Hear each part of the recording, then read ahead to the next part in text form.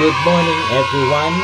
Welcome to this topic about multiplying to two 3-digit numbers by 1 to 2-digit numbers in Mathematics 4, Quarter 1, Module 5.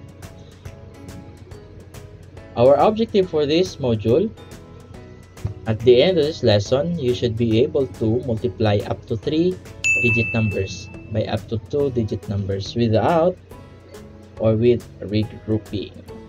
So before we start to our main topic, let's have a guessing game again. Solve the given problem as fast as you can. A. I am a 5-digit number. My thousands digit is 9. My 10,000s digit is 3. My hundreds digit is 6. The other digit is 0. Who am I?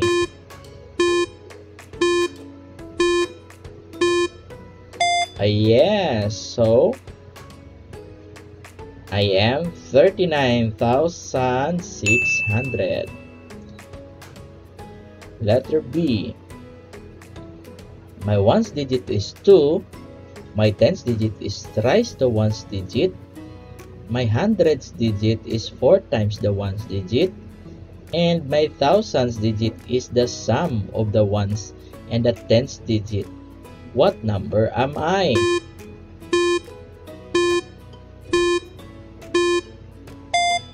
Yes, so I am 8,862.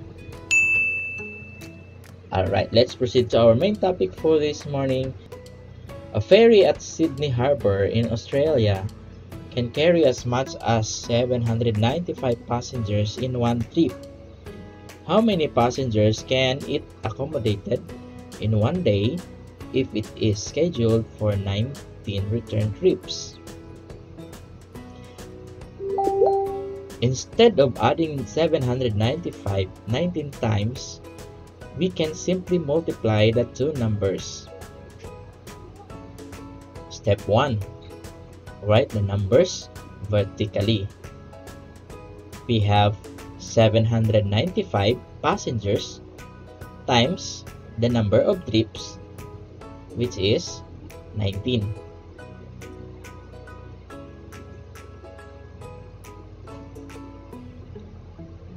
Step 2. Multiply the ones digit of the second number by all the digits of the first number. That is 795 times 19.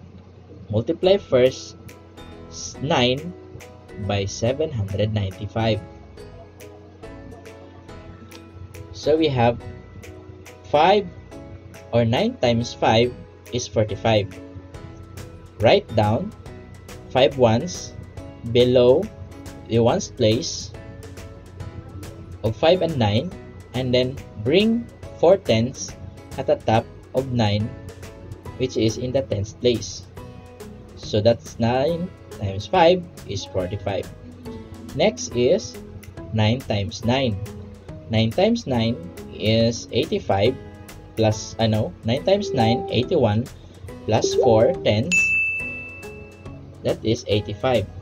Now bring or write 5 below the tens place and another 10 is in the hundreds place because we have 850, so that's the 800. Next, 7 times or 9 times 7 is 63 plus 8, that's 71. Okay, so that's the second step of multiplying 3 digits by 2 digits. Multiply 9 by 795. Step 3. Multiply the tens of the second number by all the digits of the first number. Write the product below the first product and align them. So ito yung sa step 2 natin. So we're going to multiply now ones in the tens place. 1 times 5 is 5. 1 times 9.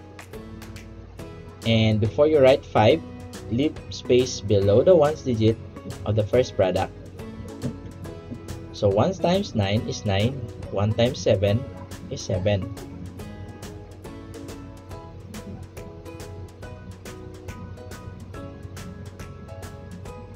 Fourth step, add the products. Ayan, 7,115 plus 795. So those are the partial products of 795 times 19. So what you're going to do is to add the partial products. So leave space below the ones digit of the first product. Therefore, 5 plus nothing or bring down 5. Yeah. The sum of the two partial product is the product of 795 and 19. 5 plus 5 in the tens, that's equal to 10. 9 plus 1 or 1 plus 9 is 10 plus 1 is 11. 7 plus 7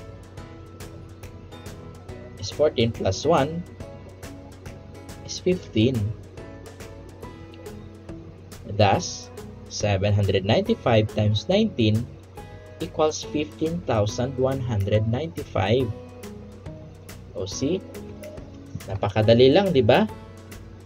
To multiply 3-digit numbers to 2-digit numbers. Ayan, tingnan lang ang figures kung paano natin ginawa. So always remember that process to solve or to multiply 3 digits by 2-digit numbers. Now class, let's remember these key points in multiplying whole numbers. First, write the vertical or the number vertically. Second, multiply the ones of the second number by all the digits of the first number. Third, multiply the tens digit of the second number by all the digits of the first number. Then write the product below the first product and align them. And of course, don't forget to add the partial products. Now, let's have a short quiz for this topic. Question number 1. Handa na ba kayo? Handa na. Okay. What is the first step in getting the product of whole numbers? A. Round off the factors. B. Round off the product. C. Write the numbers vertically. And D. Round off the quotient. Ay, so and the right answer is letter C. Why? The first step in getting the product of two numbers is to write the numbers vertically. Second, when multiplying 295 and 64, which of the following should you multiply first? Again, when you multiply 295 and 64, which of the following should you multiply first? A. 4 times 4 and 295. B. 6 and 295. C. 2 and 64. D. 4 and 64. And the correct answer is A. Multiply the ones digit of the second number by all the digits of the first number. Question number 3. Find the quotient of 493 and 29. Again, question number 3. Find the product of 493 and 29. A. 14,297. B. 12,497. C. 14,795. And D. 17,429.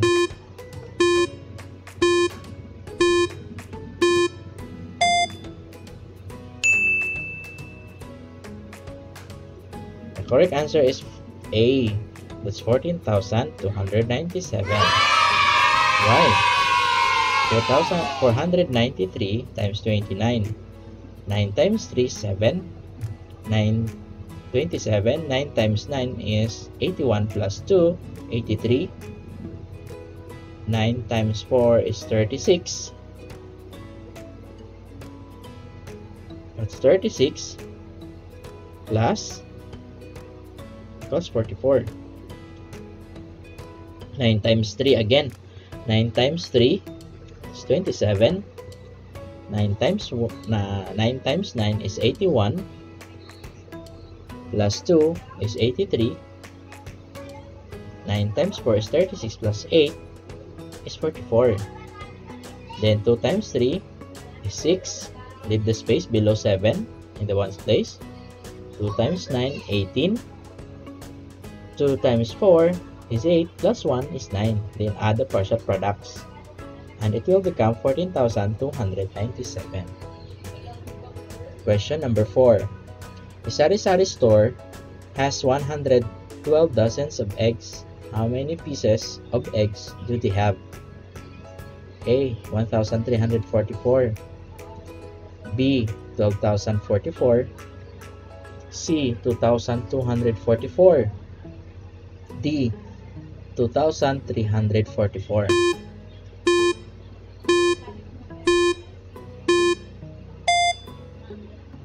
The right answer is A. That's 1,344.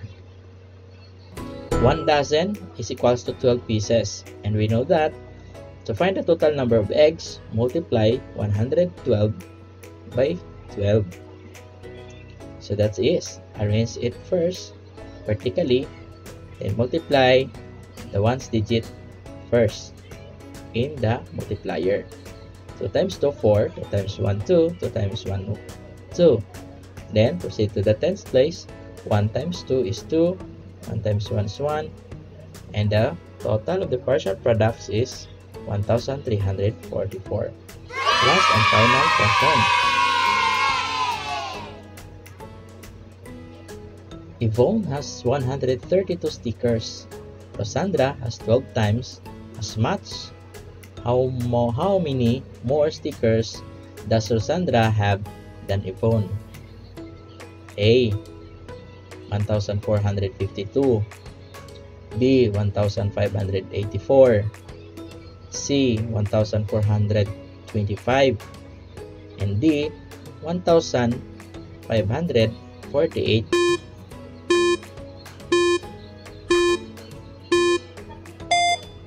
The right answer is A.